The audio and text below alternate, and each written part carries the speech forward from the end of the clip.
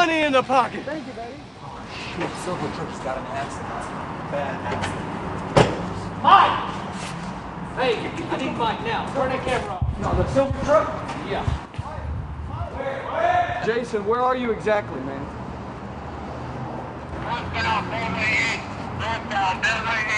How many cars are involved, Jason?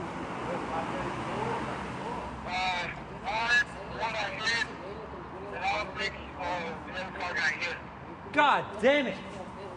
3 cars? No, he's okay. So whose fault is it? It's mine. They locked him up on the subway. I was trying to stop him. I'm my brakes on right now. He's off the truck, dude. That's it. What happened to this thing? It's total loss. That's what it is. I think the best thing is just get out of their way, out of sight, out of mind for the next day or two. This is actually the second wreck I've had in this truck.